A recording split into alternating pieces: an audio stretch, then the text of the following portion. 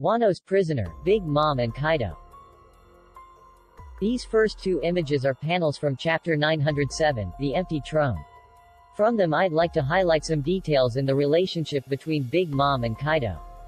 Kaido owns a lifelong debt to her, from a long time ago, yet they are still perfectly fine with throwing death threats to each other, therefore it's plausible to assume that whatever Big Mom helped Kaidou with all those years ago, it isn't something that gives her power over him.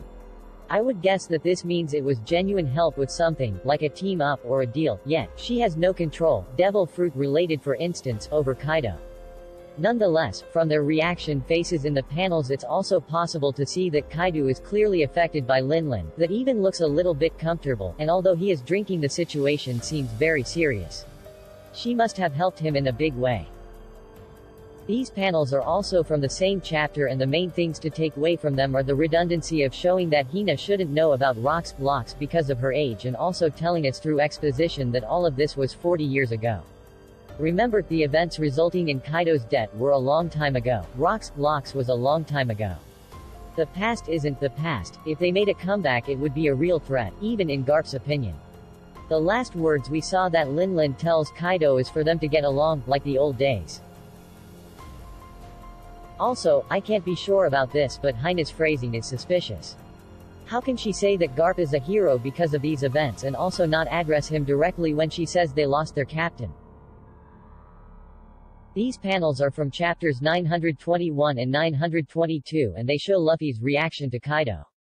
They are important because in comparison with other characters' reactions, Shuntamaru and even Jack, Luffy seems untouched about the situation.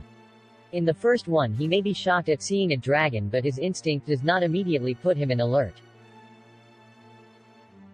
Finally, these panels belong to chapter 924 and Oda does two things at the same time.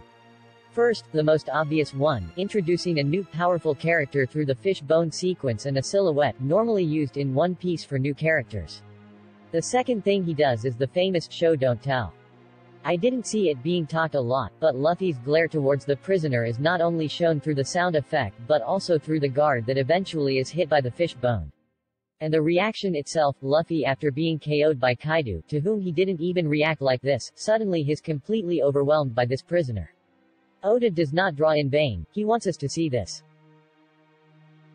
Don't forget the guards don't even know if there really is something there. This prisoner's existence is almost a legend even to the guards that wondered about Luffy before he arrived. Just like Hina shouldn't know about something from a long time ago. It should be obvious by now, if you read all this, that I'm proposing that this Wano's prisoner is the lost captain of Rock's blocks. The arguments are quite simple. He is there long enough to have been forgotten, just like the events from a long time ago. Kaido owns Linlin a lifelong debt that she has no power over, meaning whatever she helped him with is now under his control, could be anything. Big Mom is more confident while talking to Kaido than he is with her. If their old captain was alive and free, he would be around, people would know about him. Therefore if he was lost but still is alive then he must be under someone's control. Luffy's reaction to him was a big deal, he is a big deal. If Kaido and Big Mom do team up in this, versus Yonkou Saga, then he would be an extraordinary narrative tool to help them fight the foreshadowed alliance between them. Also, since Vegapunk was shown in the news this prisoner isn't likely to be him, although the silhouette does look alike, and Luffy's reaction makes me believe that he is unlikely to be a samurai.